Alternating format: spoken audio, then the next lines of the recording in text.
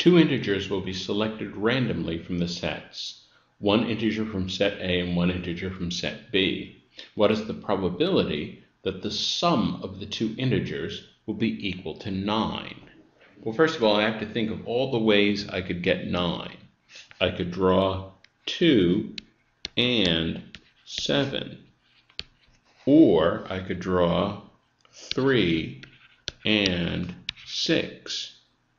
Or I could draw 4 from the first set, from set A, and 5 from set B.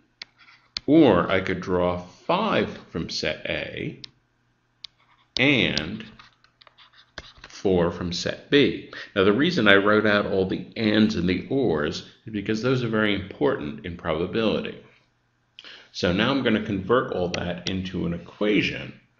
All of these numbers that come from set A, well, my probability of picking any one particular number from the 4 numbers from set A is 1/4.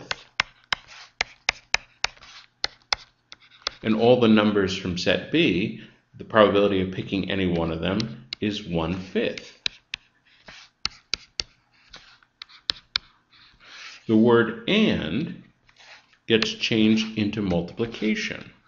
The word or gets changed into addition. These are the fundamental rules for probability.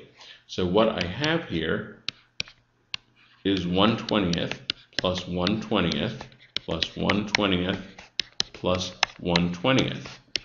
Well, that's 4/20. And 4/20 equals 1/5. 1/5 as a decimal is 0.2. And this is answer choice B.